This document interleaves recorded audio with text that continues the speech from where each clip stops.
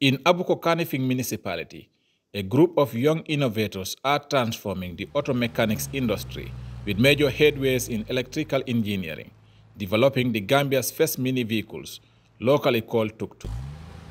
The initiative is a significant milestone aimed at reducing the ecological damage of carbon, boosting public health for greener innovations, reducing less harmful emissions that can lead to a better air quality, which means fewer health problems. These young electrical engineers successfully manufactured an electric minibus, scooter, electrical tractor, a seeder and a handicap cycle, all electrified with rechargeable batteries that can last for days. Buxin Electronics is an electrical startup company run by 3 young Gambians with a vision to manufacture electric vehicles that are both environmentally and user-friendly to provide sustainable solutions to rising global fuel prices. Buxin Electronics aims to revolutionize the country's agriculture and transportation industry by harnessing the power of clean energy. The electric scooter is highly versatile in navigation, traversing smoothly through high urban traffic with ease, making it both ideal and convenient. The electronic minibus is a true game changer in modern transportation with a spacious interior that can carry up to 5 people. The startup electric tractor is specifically designed for agricultural and industrial purposes. All these electronic vehicles do not require driving skills, as one only needs to press the accelerator to move forward and the decelerator to move backwards. The CEO of Buxin Electronics, Abdul Qadir Jabi, said there is no doubt that electric vehicles are the future of driving and mobility because of the significant cost saving on running and maintenance.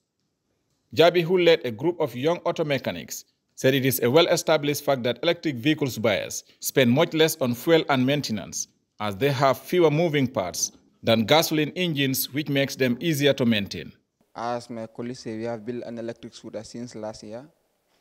So this year we are on construction of electric minibus and electric tractor.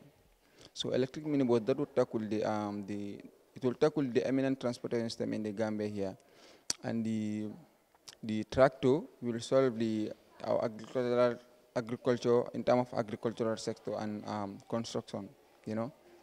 So what inspired us to build the electric scooter? I can see this electronics, it is part of me since I was very young. We have over 25 students coming from this different kind of school. Some people, they don't even go to school. Some people are drop out. So we combine them, all of them together. We are training them in electronics, and now they are building their own even cars. So we are giving them those kind of mindset. So with that kind of mindset, you know, if you are familiar, you don't think about like going the back way, because I'm making you to have those kind of mindset, right? So I'm changing their mindset, like they can able to do it. Enough capital is our problem, yes, to be frank, you know, because we are not doing that work that would generate the money we want. Aissatou Jallo, the treasurer and designer of Buxin Electronics, said oil and fuels as the dominant energy source cause a wide range of climate problems, but electronic vehicles offers a clean and better way of transportation for everyone. Jallo added that the increase in the number of electronic vehicles on our roads will no doubt reduce the impacts of climate change. This sleek and stylish vehicle combines convenience and sustainability.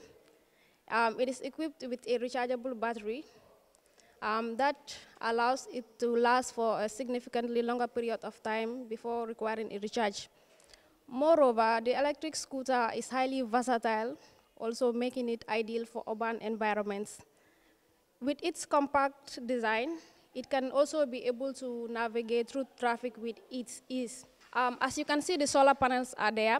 We are also trying on putting them on top of the electric minibus and the electric scooter, whereby the battery will always be on the go charging system without depending on any external power source. Ibrahim Asise, the managing director of Buxin Electronics, revealed that electronic vehicles don't have gears, which ensures an excellent driving experience with no complicated controls.